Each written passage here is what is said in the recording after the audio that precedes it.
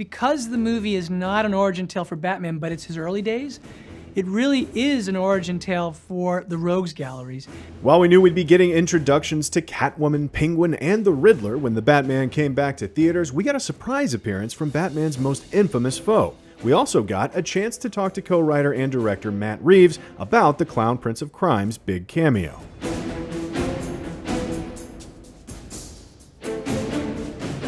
In the second-to-last scene of the film, Paul Dano's Riddler is locked up in Arkham when a voice from a neighboring cell reaches out to him.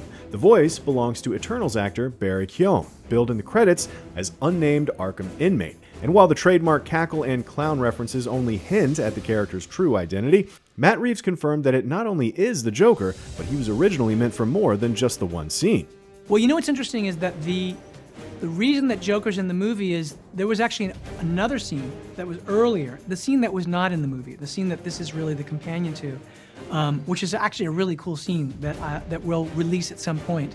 It's a scene where Batman is so unnerved because the Riddler is writing to him, and he's like, well, why is this guy writing to me? And he figures he's got to profile this killer, and so he goes to see another killer that he's clearly had an experience with in these first 2 years. And this killer in this story is not yet the character that we come to know, right? So everybody's in their kind of infancy.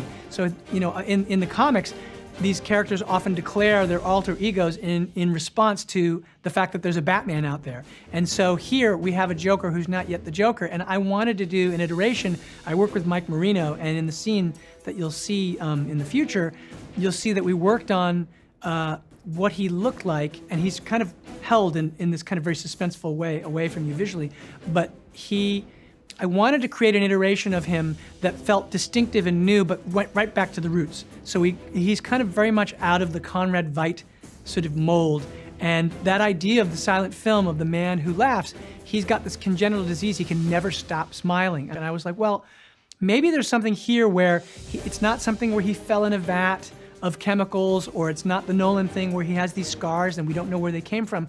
What if this is something that he's been touched on, that he's been touched by from birth, and that he has a kind of congenital disease that refuses to let him stop smiling, and he's had this very dark reaction to it, and it's made him, he's had to spend a life of people looking at him in a certain way, and he knows how to get into your head. So this idea of him being very kind of incisive and brilliant, and being able to get into your mind, and basically having this kind of nihilistic point of view that sort of like, from his inception, from his birth, life has been a cruel joke on him, and this is his response, and he's eventually going to declare himself as a clown, declare himself as the Joker. All of this backstory begs the question, why did he leave this scene in the film if he cut the Joker's other appearance? Is this leading to Joker's appearance in a Batman sequel? The idea for me that why I kept that scene in the movie, even though I cut the first scene that I'm describing, is because it was important for me at the end. I actually took the scene that's in the movie still out for a brief time, and we tested it, and I realized that for me, on the one hand, it finishes the Riddler's arc, because you know the way his story plays out, and you see him in the wake of what's happened and how Batman has been able to sort of thwart what he was doing. But it was also this idea, in this moment, now that the stranglehold of Falcone has been broken, it means that there is a moment of not only hope, but it's also the moment of greatest danger in the city in a long time, because it means that everyone is going to grab for power. And when Selina is talking to Batman at the end of the movie, and they're having their kind of very poignant goodbye, because they're always going to be on the opposite sides of things, she says to him, you know this place isn't going to change. And when I took the scene out, the stakes of the scene changed, because that scene shows you that when she says that, you've just seen it, and you see the two of them next to each other, and that's just one sort of example of how trouble in Gotham is never going to subside. There's always going to be somebody with a plan afoot.